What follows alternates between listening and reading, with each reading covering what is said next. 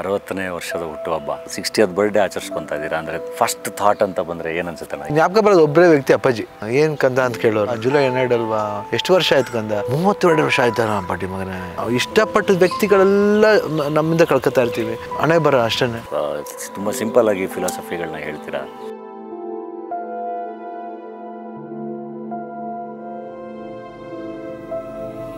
ಅಲ್ಲಣ್ಣ, advance happy birthday. Thank you. 60ನೇ ವರ್ಷದ ಹುಟ್ಟುಹಬ್ಬ. So ಇಂಡಸ್ಟ್ರಿಲಿ ಒಂದು 40 ವರ್ಷ, 4 ಡಿಕೇಡ್, 36 ಆಲ್ಮೋಸ್ಟ್ 4 ಡಿಕೇಡ್ಸ್. ಸೊ 60 ವರ್ಷ.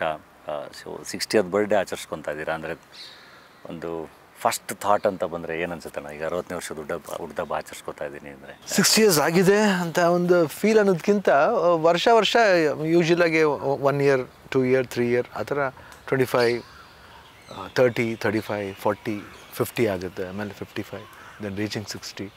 ಅಂದರೆ ಇದು ಜ್ಞಾಪಕ ಬರೋದು ಒಬ್ಬರೇ ವ್ಯಕ್ತಿ ಅಪ್ಪಾಜಿ.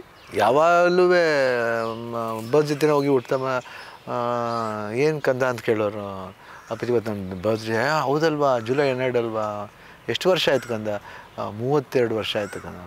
32 ವರ್ಷ ಆಯ್ತಾರ ಪಾಟಿ ಮಗನೇ ಹಂಗನ್ನೋರು.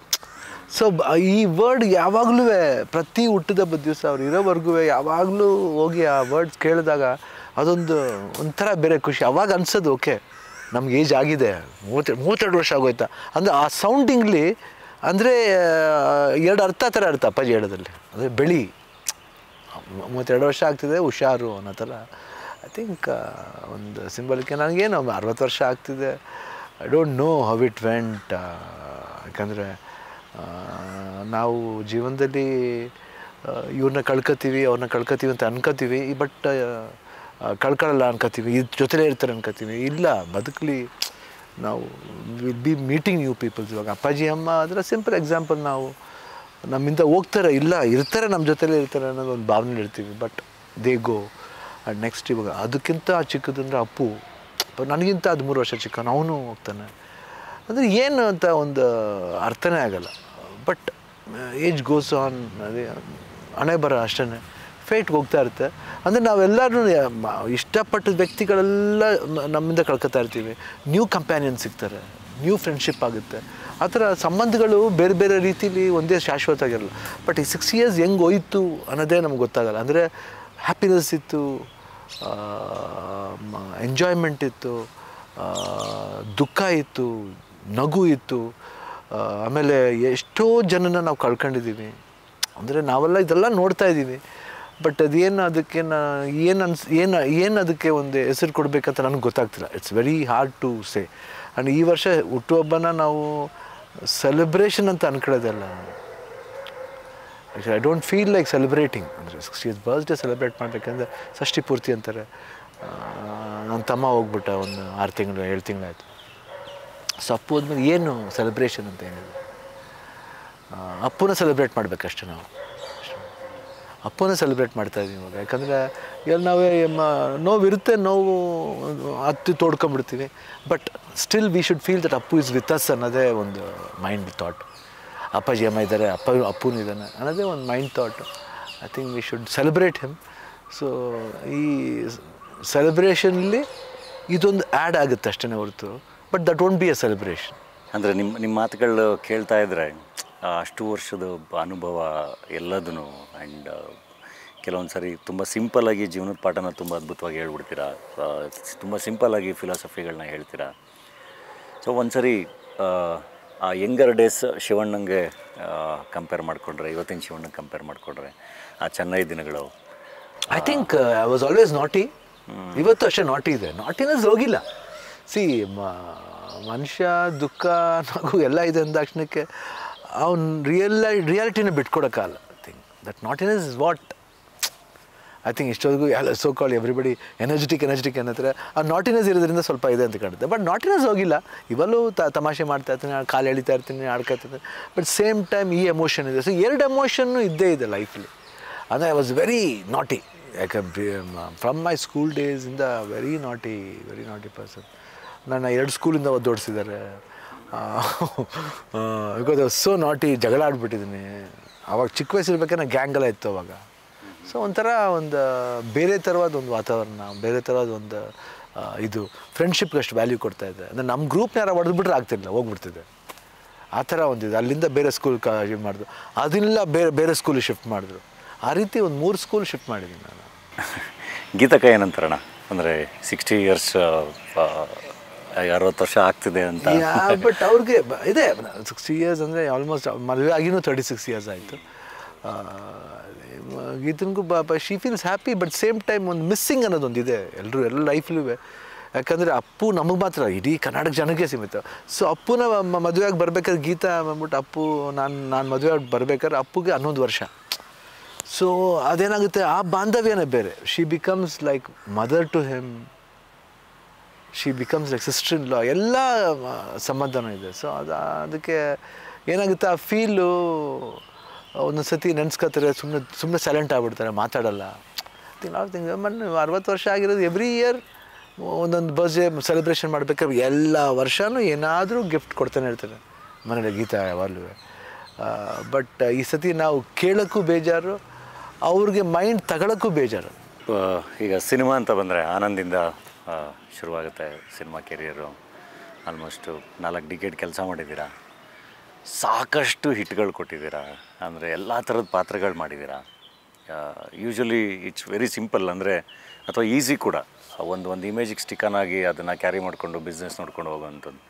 ಪ್ರತಿ ಸರಿನೂ ಅದನ್ನೆಲ್ಲದನ್ನು ಬ್ರೇಕ್ ಮಾಡಿ ಇವತ್ತಿಗೂ ಇಂಡಸ್ಟ್ರಿಗೆ ಬರೋ ಯಂಗ್ಸ್ಟರ್ಸು ನಿರ್ದೇಶಕರಾಗಬೇಕು ಅಂತ ಬರೋರಿಗೆ ಕೇಳಿದ್ರೆ ಅವ್ರ ಹತ್ರ ಒಂದು ಸ್ಕ್ರಿಪ್ಟ್ ಶಿವಣ್ಣಂಗೆ ಅಂತ ಇದ್ದೇ ಇರುತ್ತೆ. ಶಿವಣ್ಣಂಗೆ ಅಂತ ಒಂದು ಸ್ಕ್ರಿಪ್ಟ್ನ ರೆಡಿ ಮಾಡ್ಕೊಂಡಿರ್ತೀವಿ ಅಂತಾರೆ.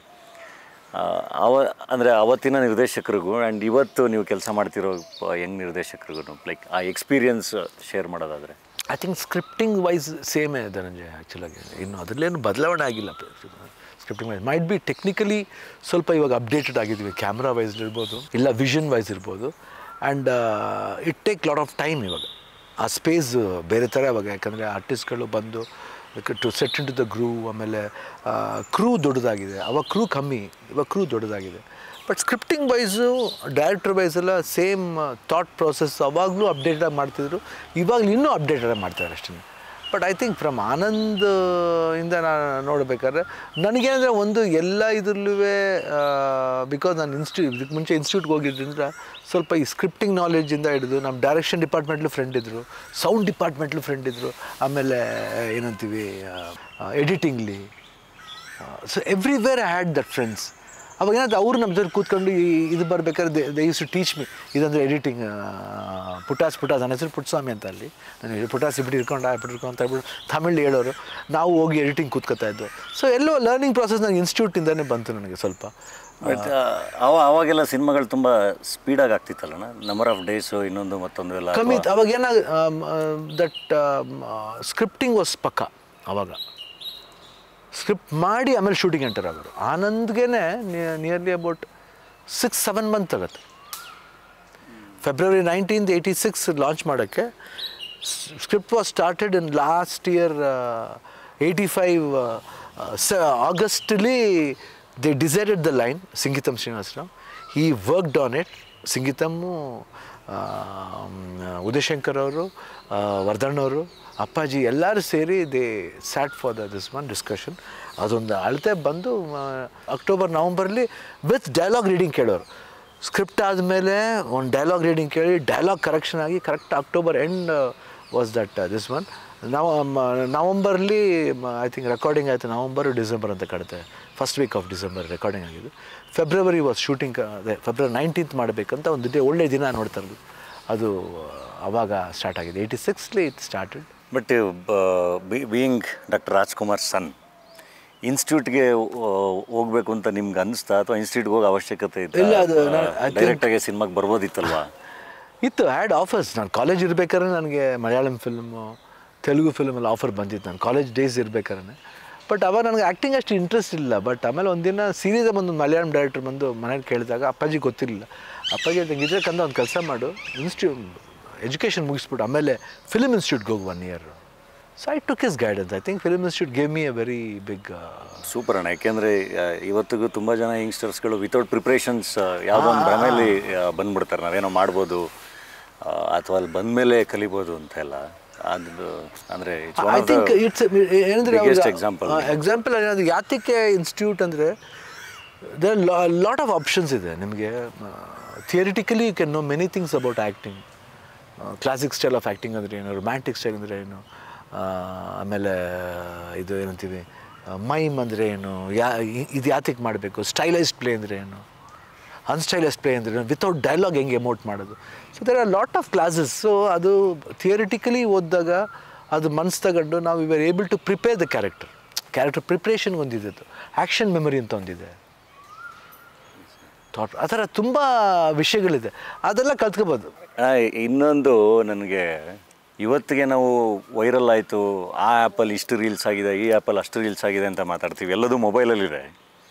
ಬಟ್ ನನಗೆ ನೆನಪಿದೆ, ಜನ್ಮದ ಜೋಡಿ ಬಂದಾಗ ನಾನು 5ನೇ ಕ್ಲಾಸು, ನಮ್ಮ ಎಲ್ಲರ ಬಾಯಲ್ಲೂ ಮಣಿಗೊಂದು ದಾರ ಜೊತೆ ಮಣಿ ಸೇರಿ ಚಂದದೊಂದು ಹಾರ. ಅಂದರೆ ಈ ಥರ ಯಾವ ಟೆಕ್ನಾಲಜಿ ಇಲ್ಲ, ಏನೂ ಇಲ್ಲ, ಬರ್ತಿದ್ದೊಂದು ಚಿತ್ರಮಂಜರಿ, ಅದು ಬಿಟ್ಟರೆ ರೇಡಿಯೋದಲ್ಲೆಲ್ಲೋ ಹಾಡು ಕೇಳಿರ್ಬೋದು.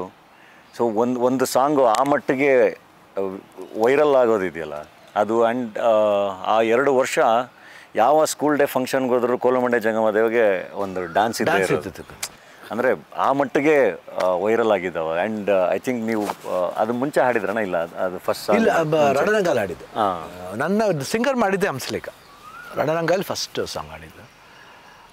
ಬಟ್ ಹಾಡೋದು ನಾವು ಯೂಶ್ವಲಿ ಆಡ್ತೀವಿ, but like bathroom singers ನಾನಿದ್ದು start ಆಗಿದ್ದು.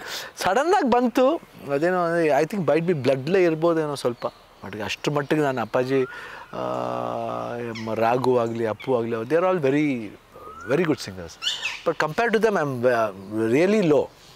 ಬಟ್ ಎಲ್ಲೋ ಒಂದು ಕಡೆ ಅಪ್ಪಾಜಿ ಅವಾಗಲೂ ಹೇಳ್ತಿತ್ತು, ಇವನಿಗೆ ಧೈರ್ಯ, ಇವನಿಗೆ ಹೋಯ್ತಾನೆ ಒಂದು ಅರ್ಧ ಗಂಟೆಲಿ ಆಡ್ಬಿಟ್ಟು ಬಂದ್ಬಿಡ್ತಾನೆ.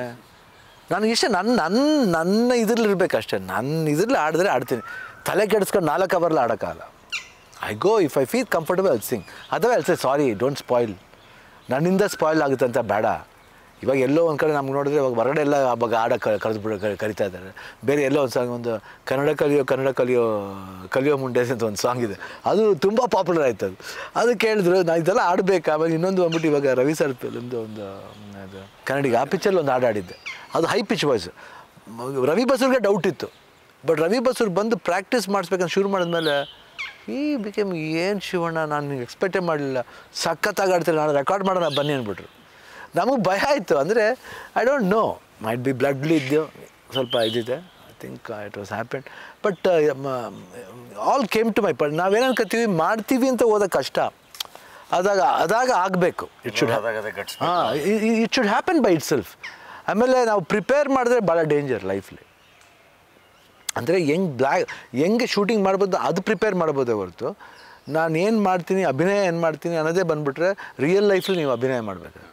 ತುಂಬ ಪ್ಲ್ಯಾನ್ ಮಾಡ್ಕೊಂಡು act ಮಾಡೋಕ್ಕಾದ್ರೆ even your life will become planned life. You have to plan everywhere. ಮನೆಗೆ ಹೋದರೆ ಪ್ಲ್ಯಾನ್, ಅದು ಆ ಪ್ಲ್ಯಾನ್ ಬರಬಾರ್ದು. How you are S I am good. If I have done a mistake, S I have done a mistake, accepted and come out of it. ಅಷ್ಟೇ, ಮನುಷ್ಯರಾಗಿರ್ಬೇಕು ಅಷ್ಟೇ. Be like A human and there you can be like A hero. No I can do what ever I want, I am A hero. No, thing is you are there. ಅವೆಲ್ಲ family ಚೆನ್ನಾಗಿರುತ್ತೆ, your life will be good. Otherwise ಗೊಂದಲಗಳು, ಅದರಿಂದ heart ಪ್ರಾಬ್ಲಮ್ಗಳು ಯಾತಿಗೆ ಬೇಕು, ಅದೆಲ್ಲ ಬೇಡ. B open. If you have done a mistake, S I have done a mistake. What to do? S I have done a mistake. What next? S, might be one more chance, give me. ಅಷ್ಟೇ. Forgive and we have to go head and see that you want repeat the mistake again. ಅಷ್ಟೇ. Repeatedly ಹಂಗೆ ಮಾಡ್ತಾ ಸಾರಿ ಕೇಳಿದ್ರೆ ಅದು ತಪ್ಪು. ನಿಮ್ಮ ಕೆರಿಯರಲ್ಲಿ gangster ರೋಲ್ಗಳು ತುಂಬ ಮಾಡಿದ್ದೀರಾ? ಹೌದು, 100%. ನೀವು ರೌಡಿಸಮ್ ಸಿನಿಮಾ ಮಾಡಿ ಒಬ್ಬ ರೌಡಿ ಪಾತ್ರ ಮಾಡಿ ಏನು ಹೇಳಕ್ಕೆ ಹೊರಟಿದ್ಯಾ ಅದು ಇದು ಅಂತ. This is the market going on. ನಾವು ಹುಲಿ ಮೇಲೆ ಕೂತ್ಕೊಳ್ಳೋಕ್ಕೂ ಮುಂಚೆ ಯೋಚನೆ ಮಾಡಬೇಕು, ಕೂತ್ಕೋಬೇಕಾ ಬೇಡವಾ ಅಂತ.